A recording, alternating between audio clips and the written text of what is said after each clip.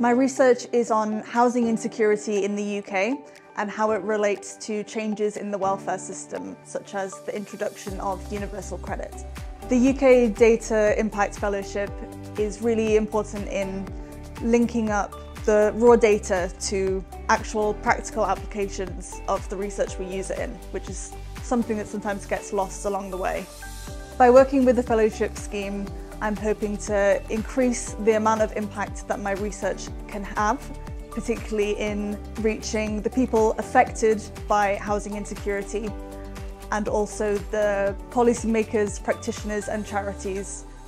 who are working to combat it. I hope that the impact of my research will be